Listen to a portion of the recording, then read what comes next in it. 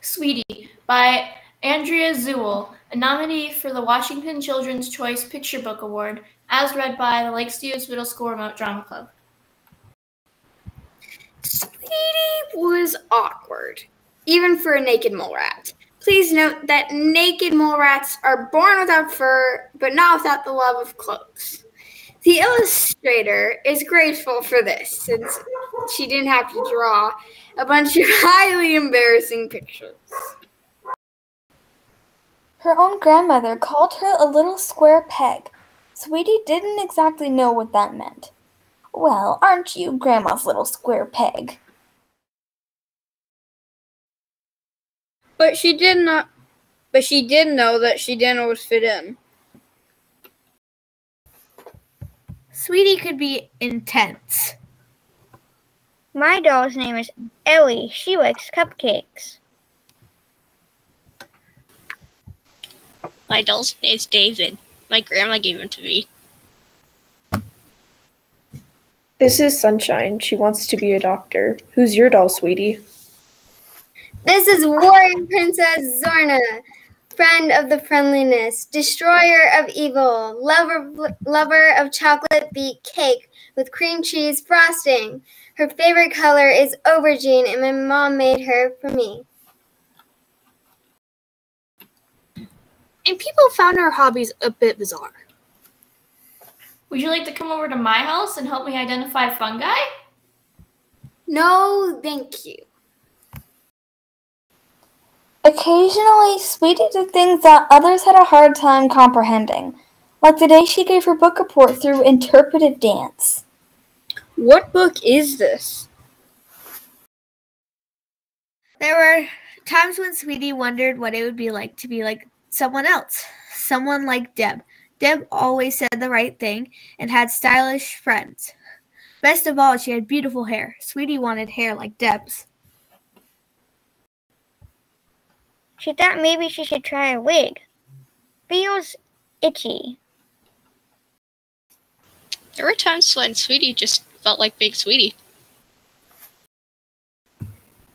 The best days were when Aunt Ruth visited. Aunt Ruth understood Sweety perfectly. She didn't think Sweety's hobbies were weird. Really, not a single one. Sweety and her aunt loved going through old family photo albums. Sweety especially liked the pictures of her mom and her aunt when they were her age.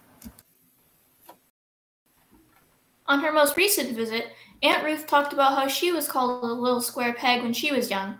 Sweety was starting to understand what that meant. Aunt Ruth said that being different was one of the best things about her life. And if you stayed true to yourself, you'd find your people. That made Sweety think. Were there really people out there for her? How would they recognize her? How would she recognize them? Was there a secret handshake she'd have to learn?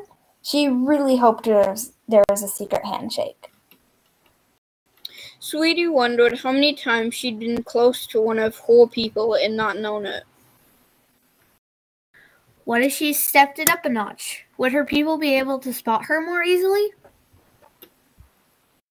My name is Sweety, and I like dancing, mushrooms, and rainy days. You too? Need to find your people? Maybe we're a match. Flyers are available. Would she just seem desperate? For now, she'd just trust Aunt Ruth, continue to do her favorite things, and be herself. And maybe she'd try a couple of new hobbies, just for fun. Wow. Very nice, Sweety. After all, being Sweety wasn't so bad. They're beautiful.